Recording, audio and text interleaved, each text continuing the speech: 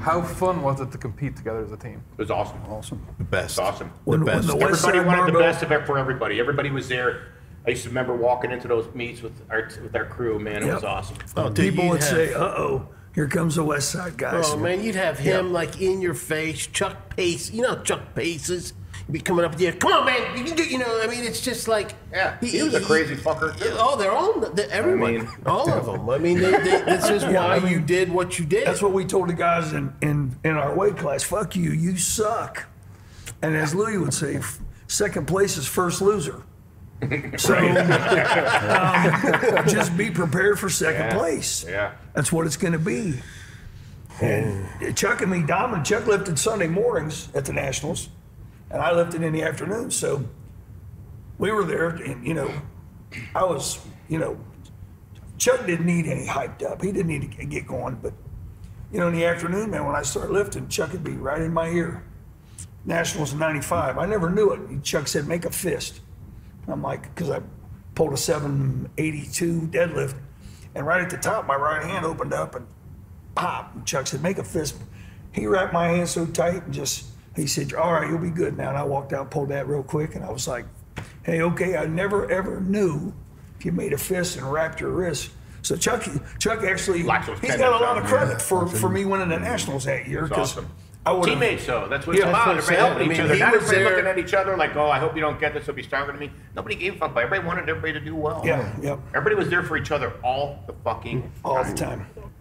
And you always had your chance. You always had your chance to get back and get stronger than them. They're right in front of you. Yeah. If they're ahead everybody of you, has the same opportunity, right? You know what I mean? So get back to the gym, get stronger. About the group, do you mean like the club? The club, everything was done for Westside Barbell because you guys were Westside. That was the. We were it.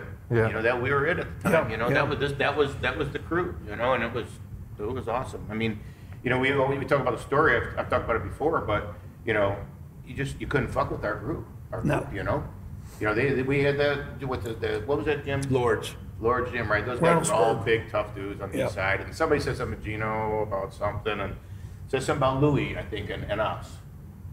So we said, well, that was Gino. That was at East Dallas. Gino, Gino brought it up, right? Gino one that brought it to us? Yeah, he actually, remember there was a girl that he was messing with that owner was actually messing with too. Oh, he went over there to confront him. Well, everybody knew what was happening, so he brought us. They had the whole east side there. I mean, the whole east side. We walk into enemy territory. I know. I told Gino, I said, "Hey, right when you see him," I said, "just hit him." I said, "Get it going quick," because I knew they had too many people.